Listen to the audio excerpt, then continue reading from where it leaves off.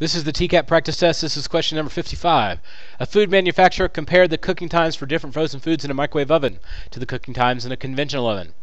A line of best fit for the data is y is equal to 0.5x plus 5. Which scatter plot best represents this data? Now, if we're given a formula, I'm definitely going to pay a lot of attention to it. In fact, I'm going to highlight it right here. Of course, it would help if I hadn't highlighted it so much that you can't see it. So maybe I'll just underline it instead. How about that? That's better. Now, when I have it in this form, this is slope-intercept form. So I'm going to circle the little thing with x, the whole thing. That's going to tell me what to do once I get started. That plus 5 is going to tell me what to start with. So I need to make a dot at plus 5. From here, I need to remember that 0.5 is the same as 1/2. So I'm going to remember when I have a slope that this number tells me whether to go up or down. If it's plus, so I'm going to go up. And this one's going to tell me to go to the right. So starting at my 0.5 spot, I'm going to go up 1 and over 2. Then I'm going to go up 1 and over 2. Then I'm going to go up 1 and over 2. Then I'm going to go up 1 and over 2.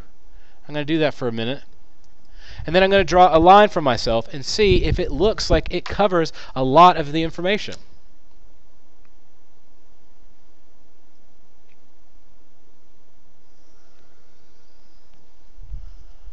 That's not too shabby. That looks pretty good to me. So I'm thinking 55 might be A. See how the point is that the dots are equally distributed around that line. So it looks like the line kind of goes up the middle. It's trying to like shoot through the middle. If I do the same thing over here to C, up 1 over 2, up 1 over 2, up 1 over 2, up 1 over 2.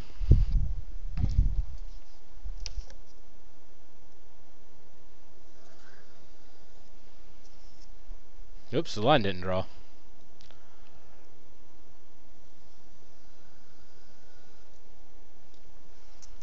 See how most of the dots are either on the line or below the line? Not really a good analysis of the situation. Now you're going to have to take a mental picture right now because of the technology restraints that A looks like that and how beautiful it's organized.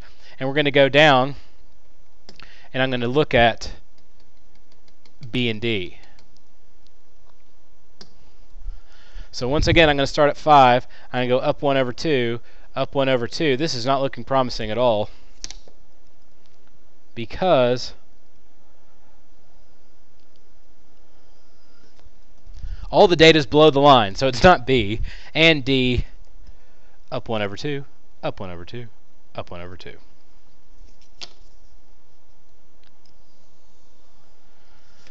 Everything's below the line again. The only one that looked really good, like the line went right up the middle, was A. So the answer to number 55 is just A. So if you're given this type of question, look for the equation, find your where it hits that axis, whatever the number is by itself without the x, then convert the slope into a nice little line for yourself and look for the perfect answer that matches all your mathematical dreams.